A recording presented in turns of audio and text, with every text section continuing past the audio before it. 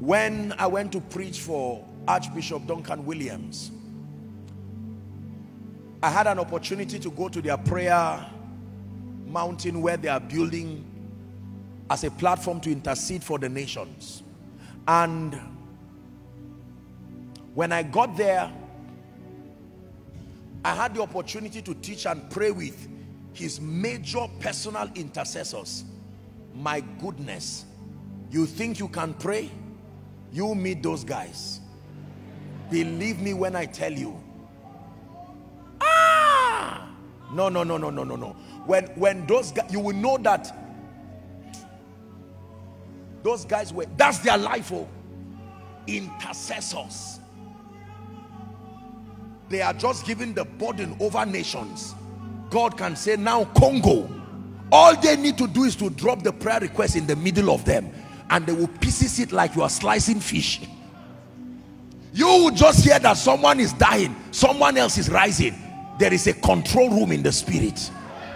Can I tell you this? Ladies and gentlemen, Nigeria is not as bad as it is. It's a reflection of the absence of strategic intercessors.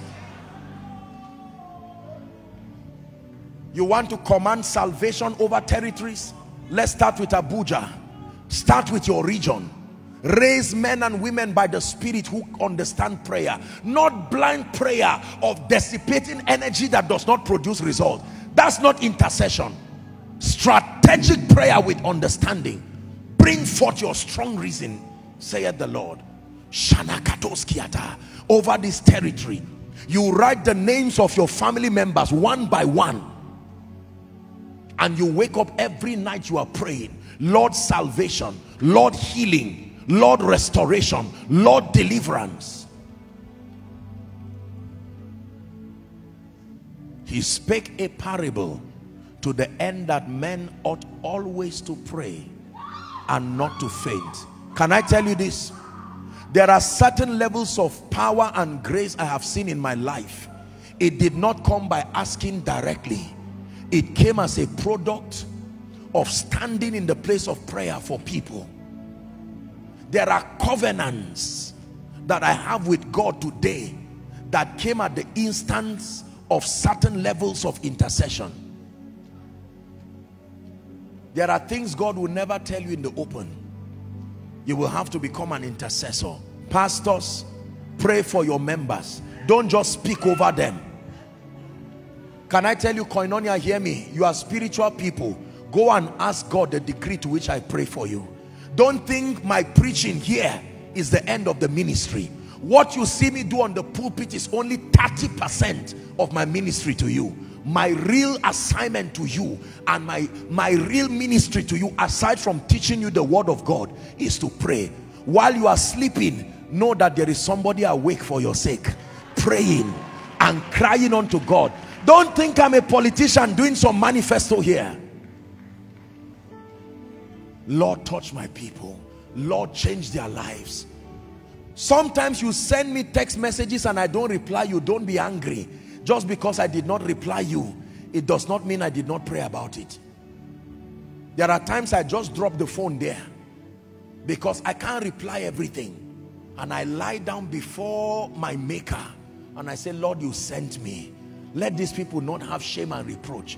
When I sit down here and hear certain testimonies, praise the Lord, this one just happened, I just sit quietly as if I don't know anything about it. But make no mistakes, ladies and gentlemen, this man you see, by the privilege of God's grace, and I do not say it to boast, if you have never believed that anybody prays for you, believe it today.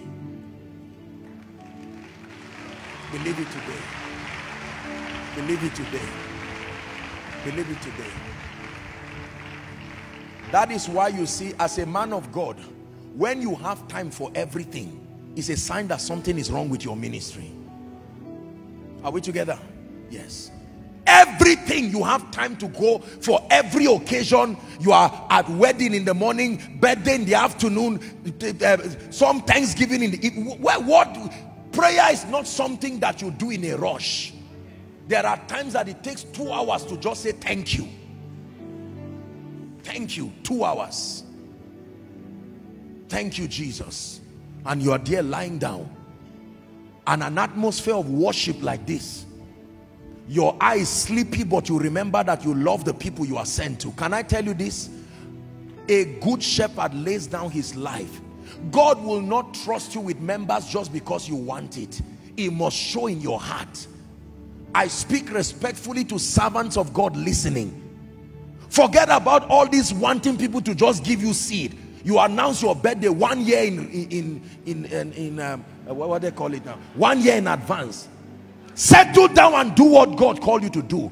The members are not stupid. When God blesses them through you, they know what to do to you. Can I tell you this? Demanding money from members is wrong. Like to say, come and give me money. That's not your assignment. They didn't call you. You bless them and pray for them and let God direct them, and they will surprise you. Members are not greedy. Just do your work.